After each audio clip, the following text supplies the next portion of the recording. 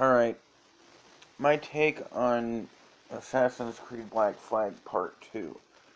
Um, some things they could have given you, like weaponry and stuff, would have been nice. Like, I noticed you could get throwing knives. Um, that was one thing. Two, they needed to give you a diver's knife, which I thought was, which they could have given you. A grappler, like like one of those things you throw and it has like and you can scale walls.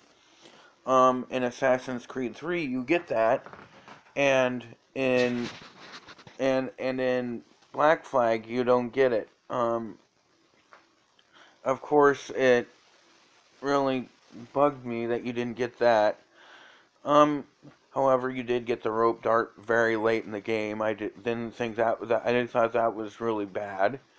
Um I also feel like you should, when you start out, you should also be able to have at least 25 guns per side.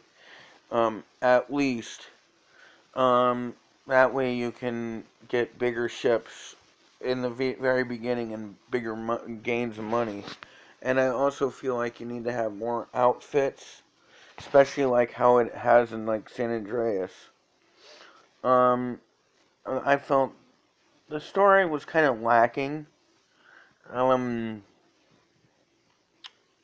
I felt like they were searching for the observatory, and by like you find out that um, that Bartholomew Roberts shows you what it does, and then that Spanish guy, you go back to it, and he didn't know anything about it because he played stupid and didn't know anything about it until he was introduced to the sage earlier in the game. I find that how would he have the power to know and gain access to the thing when he was never told about it? That's another thing that they left out was a major big there was some major details that were taken out.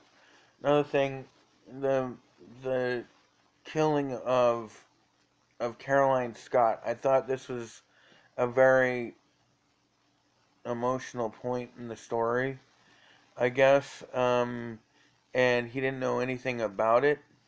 I thought, um, as far as that goes, I feel like he should have been told, or should have been said something, or she should have came and seen him.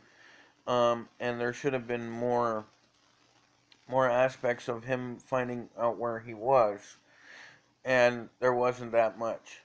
The sticky notes were pretty easy to find. They're pretty much scattered everywhere around in a Sturgo Industries. They're pretty much easy to find.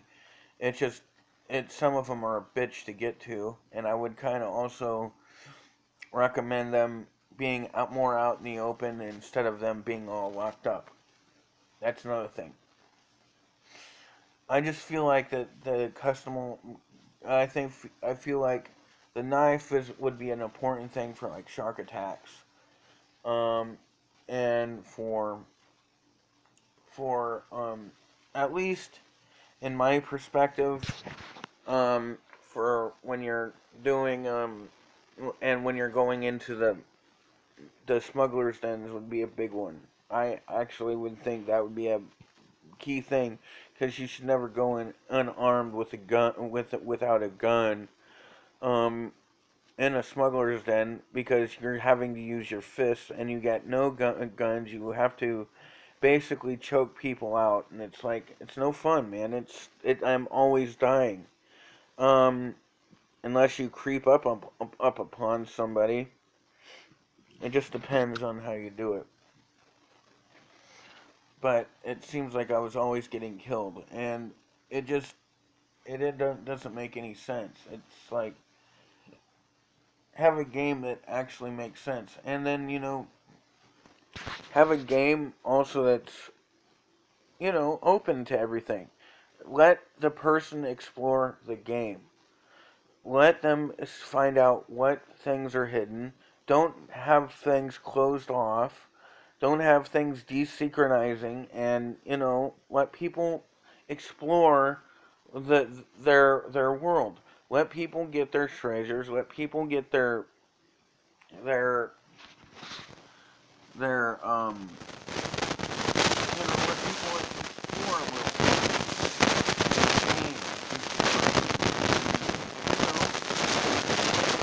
Let and open up the map a little bit,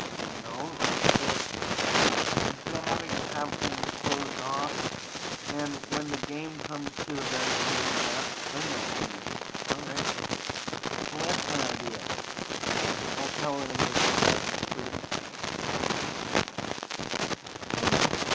Or a lot better.